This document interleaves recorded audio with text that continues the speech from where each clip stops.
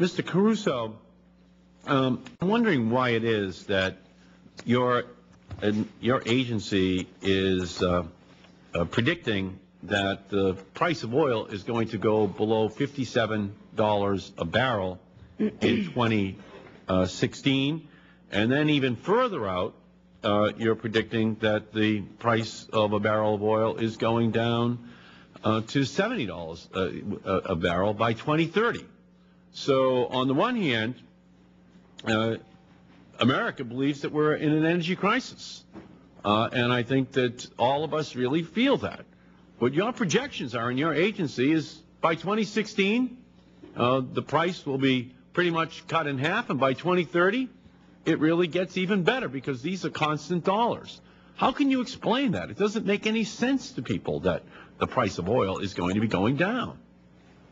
Well, just to start off with a point of clarification, those prices you quoted are the assumptions for the world oil price in our annual energy outlook that was released several months ago, and they are only one of a number of scenarios that we look at. But the problem, Mr. Caruso, the problem with that is that the NHTSA, the Department of Transportation, uses those projections to then determine what the cost-benefit analysis is for increasing the fuel economy standards for the vehicles that we have to drive in 2016 and 2020 and 2030. So if you give them that number, then the cost-benefit, of course, is much lower in terms of the benefit to America. The higher the prices, if you were projecting $4 a gallon or $5 a gallon, well, then NHTSA is free to increase by 5 or 6 or 7 miles per gallon the efficiency of the vehicles by 2030. So your number is very relevant because it goes right to the question of the pressure which is going to be applied to the wilderness areas in the United States. The more efficient the vehicles, we put 70% of all oil we consume in vehicles, is the less pressure there is to drill in pristine wilderness areas. So your projection is, I think, way off. I don't think it's even remotely close to where the price of oil is going to be, and it has a profound impact then on all the other decisions which are made. Well, the point is well taken that the NHTSA does use the reference case. We do give them the high price case, which in nominal dollars goes to $180 in Would you recommend, Mr. Caruso, that the Department of Transportation use the high case scenario in planning for what the efficiency of the vehicles that Americans drive in 2020 and 2030 should be? Or do you think that they should use $2.26 a gallon in 2016 and $2.51 in 2030 as the basis for their planning as to what the efficiency of the vehicles that we drive should be?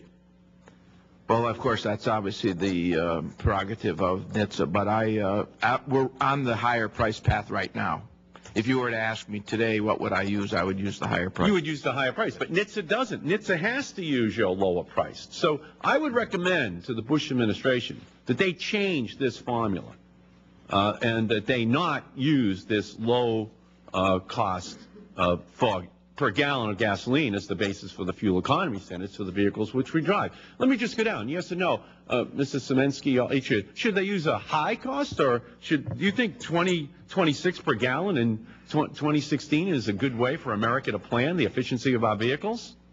Well, Mr. Chairman, my experience with forecasting is that it hasn't worked out all that well. So I would suggest... No, as a nation, right. What would you plan for? I would think looking at a range would make a lot of sense. So what would you plan for if you were the government? Would you plan for $2.26 a gallon in current dollars in 2016 and $2.51 in 2030, or would you plan for $4 a gallon in terms of what our automotive fleet should average? If I were making this as a policy decision, yes, I would plan for the worst. Okay, thank you. Ms. Jaffe, what would you plan for? I think that we should plan for the worst, and that we shouldn't even have a fixed price for planning. We should just be having standards that are... Okay. I appreciate it. Mr. Manuel, what would you plan for? Well, if I give you a plan for the worst, you hope for the best. Thank you. You would plan for?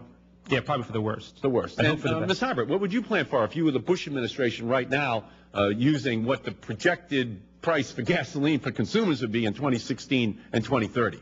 But you know, it's a little more complicated than that because you have to affix the mandates that you're going to impose with technology availability. You have to introduce when is the technology going to be available. I understand that. What would you plan for? You're the Chamber of Commerce. You're planning. The Chamber of Commerce is planning for what the price for all of its members are going to be in 2016 and 2030, Ms. Hubbard. Would you plan for $2 and $26 a gallon for all of your members, by 2016, $2.51? Or would you recommend that the government plan that there be a much higher price and therefore adjust what the expectations are from the transportation sector? I will note that the BP statistical outlook, which just came out, noted that they thought 105 was a fair price. That was according to BP. $105 a barrel. Oh, so in other words, you don't think that planning for 226 makes any sense at all?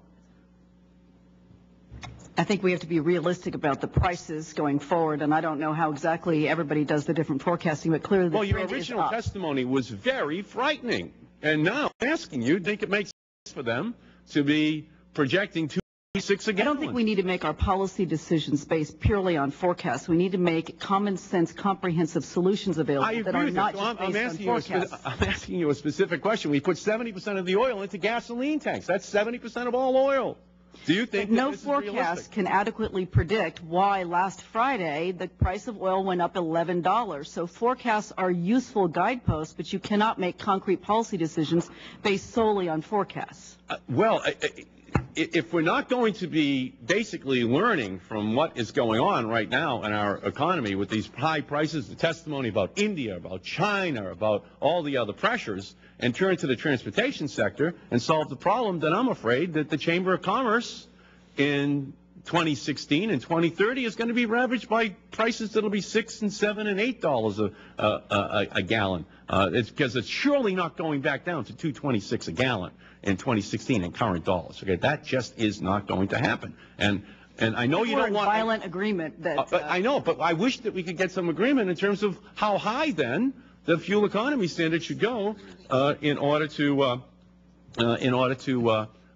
get that result. And by the way, your price projection per barrel of oil is higher than EIA is projecting, $105 a barrel. They have it lower than that in the out years. Okay, so again, this is a big problem that we have in terms of what the Bush administration continues to propose in the long run for what we have to do as a society in order to protect ourselves. My time has expired. Let me turn and recognize the gentleman from Arizona, and I will be generous to him in his time.